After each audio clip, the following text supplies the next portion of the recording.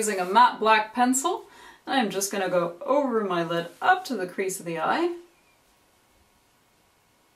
We're going to tidy those edges up with some powder. It doesn't have to be perfect.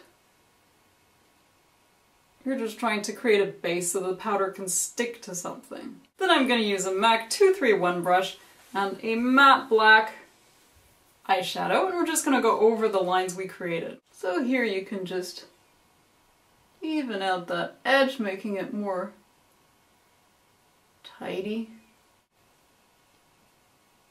Here at the outer corner, just go upwards a bit.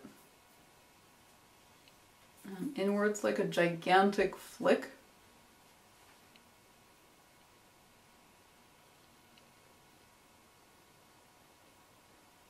And using your black pencil, we're just going to go underneath along the lower lash line.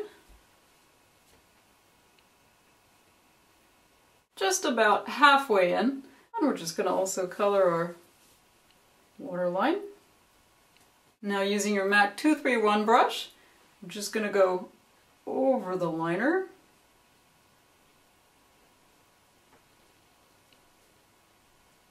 And we're just going to go downwards. Make a little kind of beak shape. Then using a flat brush, I'm going to use this kind of a creamy white here. It's even better if you start with this process so then you don't get the white onto your black.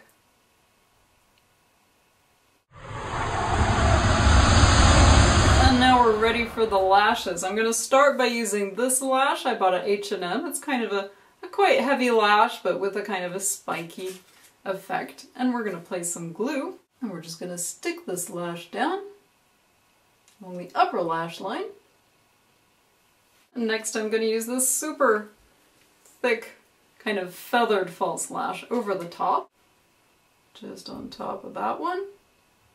And I'm going to use this small sort of spaced out lash for the bottom lash line.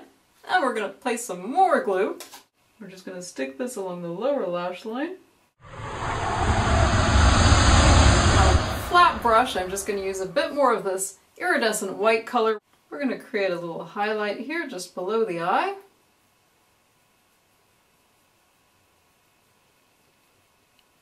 That'll look Tron-tastic.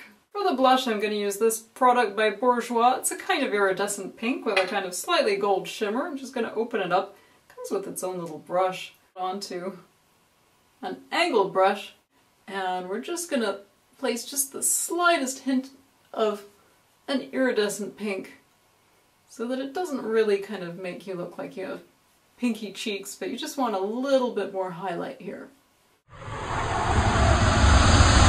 I started with a concealer and I just placed that all over my lips, and then I went over with some lip gloss to make it glossy. And then using a lip brush, I use this color here. It's a kind of an iridescent white by Creolin. Just make a little highlight above the Cupid's bow.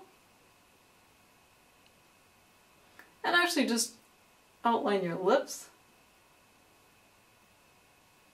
And then I placed a little bit just here in the center to give it a pop of 3D highlight.